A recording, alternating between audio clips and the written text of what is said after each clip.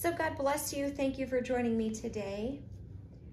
So the video that aired on Sunday, which was recorded a few days before that, I spoke about how we didn't need big miracles for us to know that God is real and that God is present. But I would say what happened on Saturday night was a big miracle. Now, for some of you, this may not be your first go round with this, unfortunately. Some of you, this may have not ever occurred in your lifetime, but this has happened, unfortunately, in the past with Robert Kennedy, John Kennedy, George Wallace. I remember being in school when President Reagan was shot. And of course, this was a time of no internet or anything like that. People didn't have cell phones back then. But I remember being left with the unknowing, and I remember wanting to get home off the bus so I could turn on the TV so I could see what was happening. So if you've not experienced this before, it's pretty horrific, the tragedy that could have been. And if you've experienced this before, then you understand the tragedy that this could have been. But think about this for just a moment.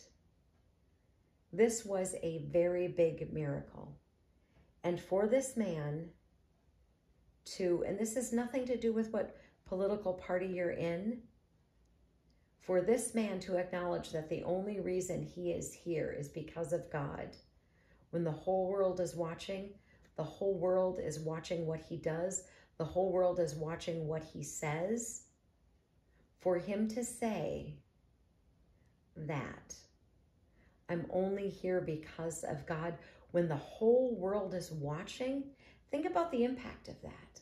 To me, yes, this was awful, and another person has died, and other people were injured, and it's tragic, and it never should have been. But for this man to say that the only reason that I am here is because of God, when the entire world is watching, I think that's pretty cool, quite honestly. So I want to share something from Hebrews. This is chapter 13, starting in verse 6. So we say with confidence, the Lord is my helper. I will not be afraid. What can man do to me? Remember your leaders who spoke the word of God to you. Consider the outcome of their way of life and imitate their faith. So I'm not saying that these leaders on the world are the most faithful people. I'm not saying that they're pastors. I'm not saying that they have much knowledge of Scripture. I'm not saying any of that. What I am saying is that here is the man who recognizes that the only reason he is here is because of God's mercy and grace. And to be on the world stage when the entire world is watching, and for that to be included in your statement, think about the impact of that. I think that's pretty incredible. So as tragic as all of this is, and how it could have been so much worse, I don't know that any other person could have garnered as much attention across the world as this man.